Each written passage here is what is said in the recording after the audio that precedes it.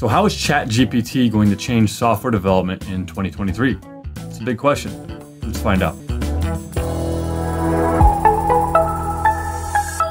Very recently, OpenAI released something known as ChatGPT. So what is ChatGPT? ChatGPT is a chat-like interface that allows you to interact with artificial intelligence, also known as AI. And in this very simple interface, which I'll show you here, you can type in a random question about anything, or perhaps ask it to perform a task for you, and it will give you the results back that it finds or generates for you in real time. This is amazing because you can ask it to do a whole number of things. And this is the first time in perhaps 15 to 20 years that I have had a real moment that stopped me in my tracks to realize, wow, this is a complete game changer. And going forward, we're gonna have a whole bunch of new stuff that's going to be based around things like ChatGPT that's going to change the way that we interact with technology. The first time I had this is when I worked with a search engine and searched something and realized that there was an endless amount of information out there that I could interact with. The second time was when I found Google Images and I could find any number of images that I wanted, and that was absolutely amazing. And then the third time, when I first interacted with a mobile phone that had apps and we could write apps for them, get these apps directly into users' hands, that was the third one. Now it's been many years since then. Now last one was around 2006, 2007 when I first started interacting with mobile apps. And since then, nothing has really kind of shaken the core foundation of technology like ChatGPT has. And this is really important in regards to many different industries, but especially software developers. And a lot of software developers are thinking, oh my God, I'm gonna be out of a job. This is crazy. Like, what am I gonna do? There's a lot of worry there. Let's talk about how ChatGPT is going to change the way that you work as a software developer. The first things first, let's just get this one right out of the way. It's going to write code.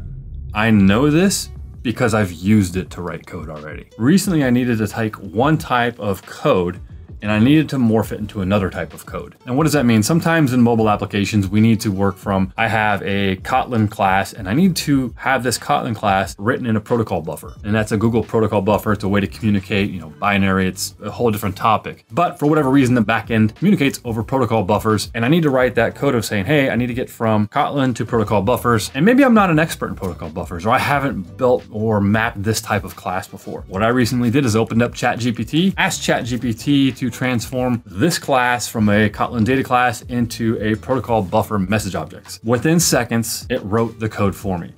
Now here's the thing, the code wasn't 100% perfect. The code was about 90 to 95% correct. I had enough knowledge of protocol buffers to know that, hey, I need to tweak these few things, and it was perfect. What it did though was save me time. And time is the number one resource that we can't renew. It's the most valuable resource. That code to take me to write by hand probably would have taken me 15 to 20 minutes. I got it in maybe 15 to 20 seconds. I had to make a couple of adjustments. So in 1 to 2 minutes, I was able to replicate what I normally takes me maybe 15, 20, 30 minutes to write. And that's just for a very simple use case. So yes, ChatGPT is going to be able to write code. On the same topic, this could be a number 2, but you could probably group this with number 1, but we'll just say it's number 2. It's going to help you find out how to write new code. And so it's very similar to what we did before, but maybe you've never done what you need to do. For example, I recently needed to try to make a phone call with Twilio, which is a telecom provider. And in that telecom provider, I needed to write this code with Ruby. And so what I typed into ChatGPT was how to make a phone call with Twilio with Ruby. That then gave me a template which I could work off of. I saw what libraries I needed to include. I saw how I needed to connect to the client, provide the API keys where I needed to provide them, and then make the phone call. This exposed me automatically and answered the question to me of what I wanted to do very quickly. Now, as a software developer, one of the things that we do a lot of the time is spend a ton of time on sites like Stack Overflow, Google. We're trying to find the answer to these questions. How do I write this, or how do I do this with this library or this language? And then we have 50, 100 links that we're clicking through, reading blogs, watching YouTube videos. And eventually, after we've kind of pulled sources together from many different places, if we didn't find one source, we're able to finally do what we want after tweaking and playing with it. With ChatGPT, I simply just asked it, hey, how do I do this with this language? And it wrote it out for me. That gave me a great starting point. Now, again, I think this is important to preface that that code was probably about 80% correct. There were a couple of things in there where it was using a deprecated version or a deprecated method call, but that was easy to find in the IDE. be, or as soon as I ran it, I got a warning. I could see, oh, I need to replace this with this. Got me going, and what it did again is it saved me a lot of time. So this helps you identify and find new ways to write code. Now, number 3, again, these are all kind of very closely related. It's going to help you find the documentation. How do I do X? And then it kind of writes it out for you. Here's how you might connect to the Twilio library with Ruby. And it's a very useful form of finding how to do something, some very generalized documentation to do the task that you need. As developers, a lot of times, and especially in the Android world, we'll go to the documentation and it's absolute mess or hodgepodge that you can't find anything, or perhaps it's wrong completely. Now, I'm not here to say that ChatGPT is perfect. By all means, it's not. I typed in an example, how would I show a list of images inside of a Jetpack Compose, and it generated some Jetpack Compose code in Android, but it did use some deprecated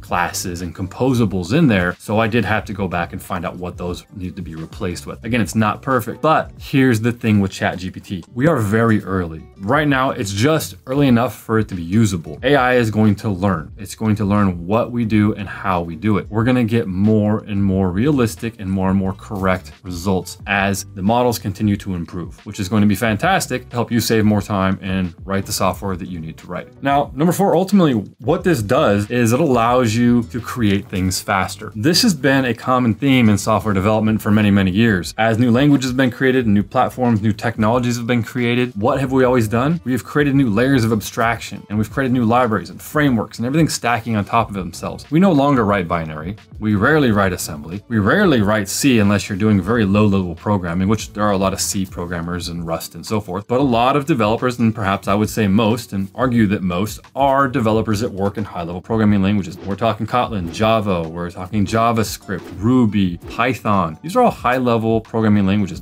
.NET's another one of them. We're not writing low-level code. And ChatGPT is going to allow us to give us like another, almost like psychological edge or mental edge, cognitive edge over what we're doing, because now we can ask one central source how to do something. All right, so now the real question is, should you be worried? The answer is, it depends. If you're someone who doesn't like change, who doesn't want to move with the times, who doesn't want to learn, then this is something I've said for a long time. Software development is not the industry for you to be in. It is the one industry, or one of multiple industries, where things change at a breakneck speed. Something that I learned 2 weeks ago might already be out of date. Things that I learned early in my career are so archaic that I'd get laughed out of an interview if I even tried to use them. Now, the concepts still remain there, abstractions, perhaps some design patterns and stuff like that, but you always have to be learning and adapting with the industry. And the same goes for this exact situation. You need to learn the tools that are coming out, and ChatGPT is another one of these tools that you need to learn. This is going to allow you to create code faster. Now, sure, you might think that, hey, that's cheating, but it's not cheating. It's using a tool that's allowing us to work faster. Is using a high-level programming language cheating, or should you go write assembly? You know what I mean? Now, the other concern that a lot of people have is, well, AI is eventually going to be able to replace my job. And for some things, it might. It might be able to connect something very easily. I might be able to tell it, hey, I would like you to connect my Google Sheet to my Webflow site using a Zapier integration with here's my API key, and notify me every time a new row has been added inside of the Google Sheet via text message. I might be able to type that in, and it might just wire everything up for me. That's great. Now I can focus on other problems. I know how all those things work. But here's the thing. I'm the one that knows what needs to be done. The AI doesn't know what needs to be done. It knows how it's done. I understand why. The AI knows how to do it. So you need to use the AI to help you implement what you're going to do. How can we expect AI to replace our jobs if our companies and our employers and our clients don't even know what they want? How is AI going to know what we want? Just something to think about. So it's a tool for your toolbox. I would definitely give it a shot. Sign up for an account. The link in the description. If you have any questions, comments, let me know what you think about ChatGPT. I think it's going to be one of these tools that we're going to use for a very long time, and it's going to change the face of how we interact as software developers, how we write code, how we figure out new code, how we discover new code. It's just going to be part of our day-to-day life cycle moving forward. Talk to you soon.